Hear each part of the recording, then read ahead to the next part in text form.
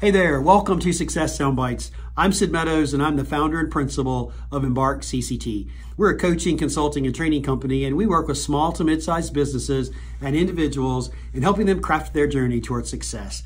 We're really glad you're here today for this week's version of Success Soundbites. So today we're going to talk about networking.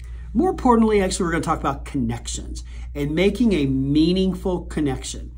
So we've all been to networking events. I'm sure that your bosses have said, go network, go to this event, go to that event, find this cocktail party, and that's great.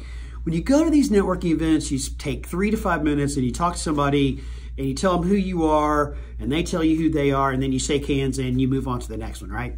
Well, yes, you've networked. You've got a business card. You're going to connect with them on LinkedIn or Facebook or some other platform, and that's great. But you just networked.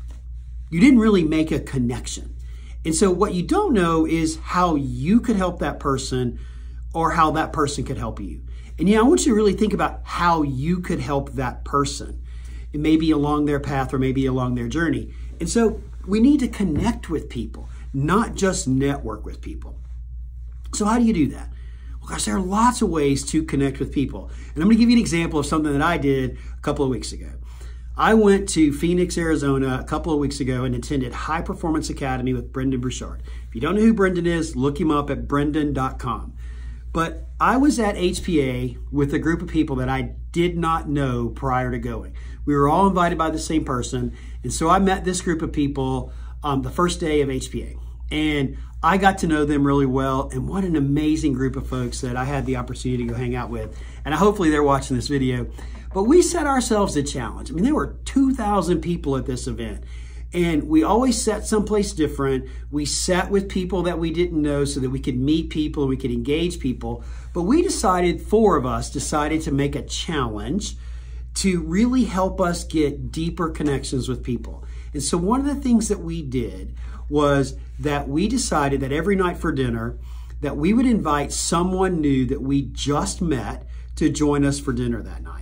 And so the 4 of us would get together with our guests and we'd all go to dinner together, and we'd have the opportunity to do more than networking. We'd have the opportunity to connect with people. And I got to tell you, it worked amazingly. We made a lot of new friends. We made a lot of new deep connections. We did a lot more than just network with people. And now that's taken it to a different level where we formed a mastermind group with 4 of us to really help each other work on our goals and our visions and really hone our skills in becoming high performers. So my challenge to you is stop networking and start connecting. There's a really big difference between the two.